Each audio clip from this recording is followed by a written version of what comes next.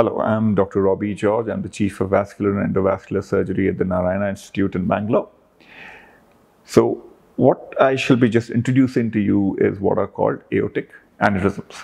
So, the aorta is the big blood vessel, which is like a pipe which carries blood from the central pump, the heart, and that carries blood all the way down to all the parts of the body.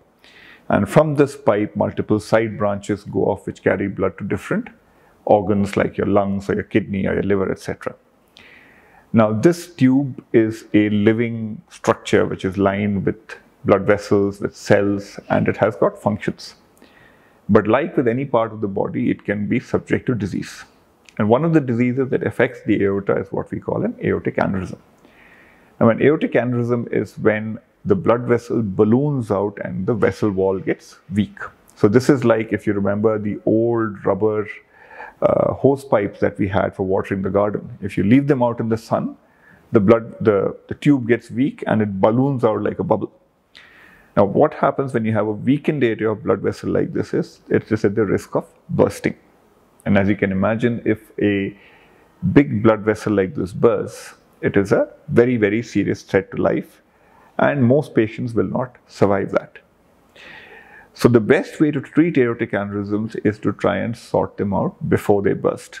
And typically, an aortic aneurysm is found when you've had a scan for some other reason, for stomach pain, or you've had a CT scan for some reason. If they find that the blood vessel is big, you should definitely be consulting a vascular surgeon who will assess what's the nature of the weakness. Is it huge? Is it a small weakness? Is it something that is going to put your life at risk? They will assess that. Then they will also assess to see what's the best way to fix this.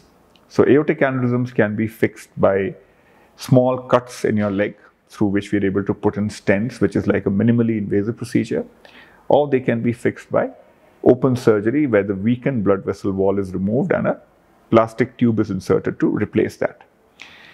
Both conditions have their benefits. Both surgical procedures have their limitations.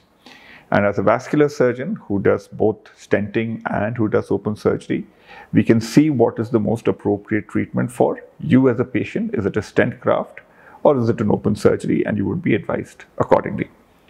Remember, aortic aneurysms can be silent killers.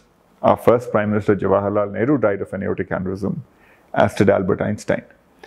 So if you have ever been diagnosed with an aortic aneurysm, do seek help and get it assessed and don't ignore it.